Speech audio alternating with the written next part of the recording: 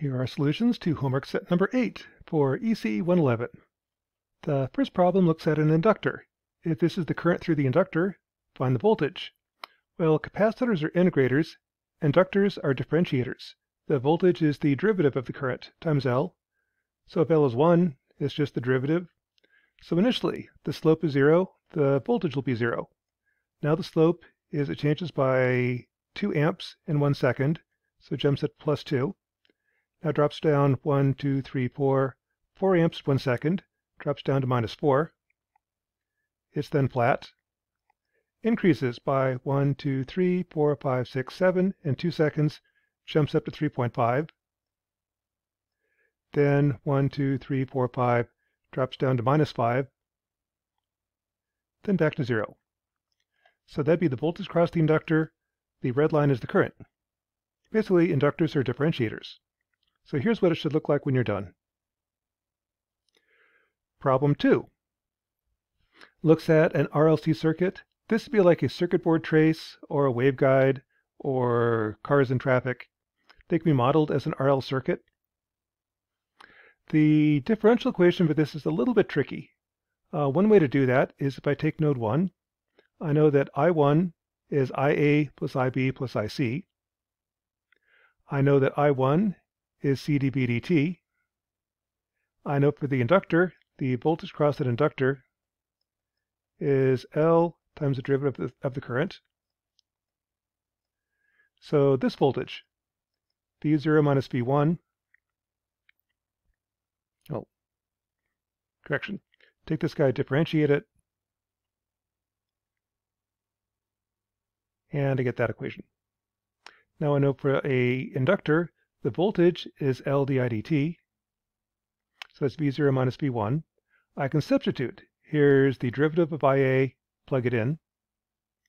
Derivative of IC, again, V is L di dt. And for a resistor, so when you plug it all in, I get C times the second derivative of voltage. Here's the current from the left, from the first inductor. Here's the current from the resistor. Current from the right, from the second inductor. Now group all the terms, and you'll have the same equation at node 2, node 3, and so on. The oddball is the last node because there is no inductor on the right, so I only have one term instead of 2 over LC. I just get 1 over LC, and there is no term on the right. If you plug in numbers for this semester's homework, I'll get 16 minus 32, 16. So those are the coupled differential equations that describe a 4-stage RLC circuit. To solve, that's actually kind of hard to solve. It's a little bit easier if you do it in MATLAB. In MATLAB, I can do a numerical solution. And kind of here's what I'm doing. I put this in a for loop.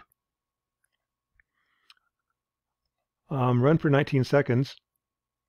The first node is a function of V0, V1, V2. From then on, node 2 is a function of nodes 1, 2, and 3, I minus 1, I, and I plus 1. Put that in for loop. I can change the number of nodes just by changing this number.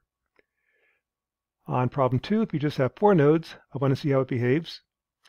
And if you recall from the heat equation, if I have something that satisfies the heat equation from last week, it just warms up and stays there. Wave equation is very different. If something satisfies the wave equation, if I kick it, it just bounces around over and over again. So that's the behavior of the 4-node system.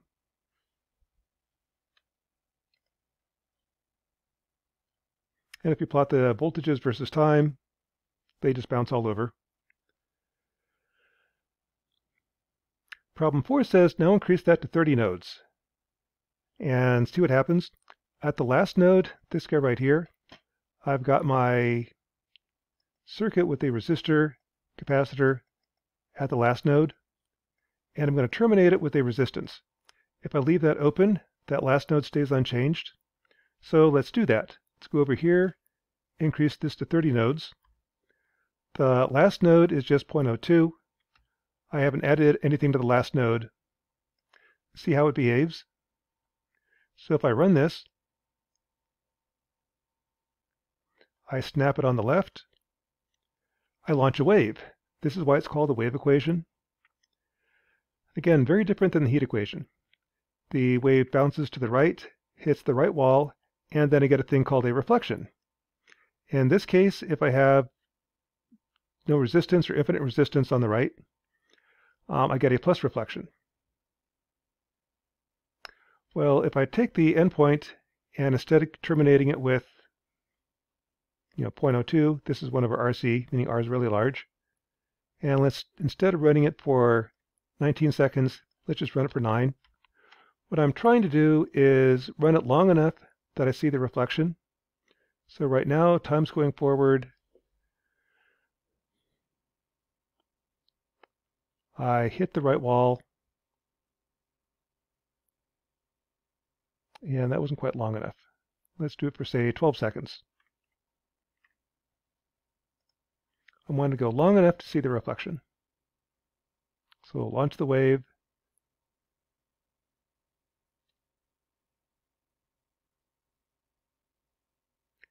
Hits the right wall. And there's your reflection.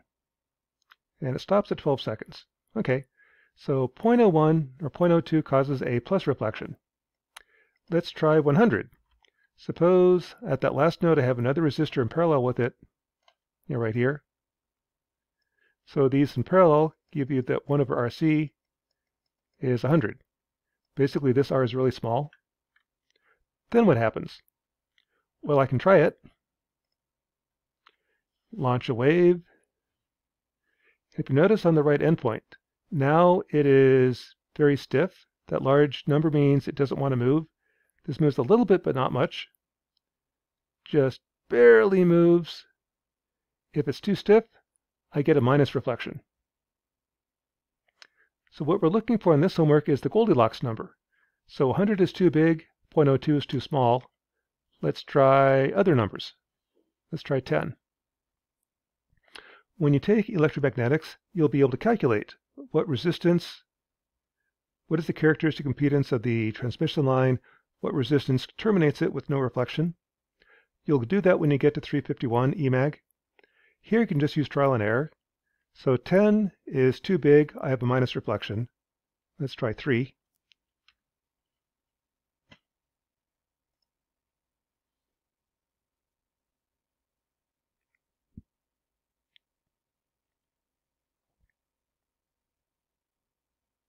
Can I hit the right wall?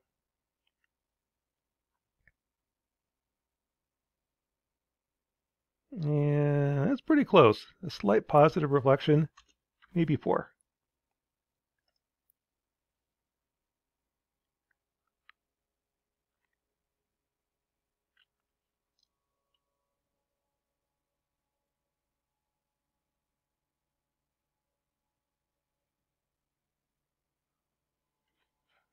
Yeah, that's pretty close to 0.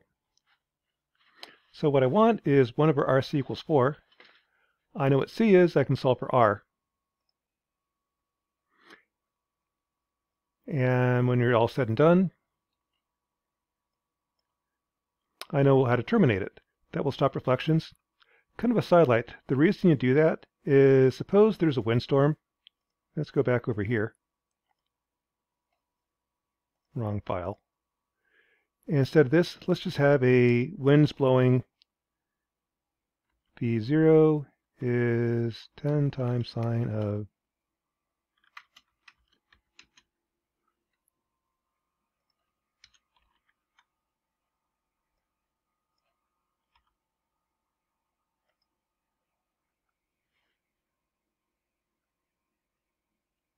if I have a windstorm hitting, that launches waves, excites the transmission line or excites the bridge.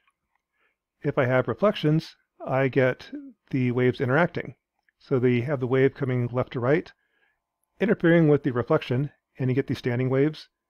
That's kind of what was happening at Valparaiso Narrows bridges. The standing waves will eventually cause metal fatigue and the bridge to collapse. If you terminate it correctly, slow this down a little bit. So I get rid of reflections. Then you don't get those standing waves. The wind excites the bridge. The waves travel along the bridge, hit the endpoint. If I terminate right, all the energy that hits the endpoint gets absorbed. and you avoid the standing waves. So that is homework set number 8 for ECE 111.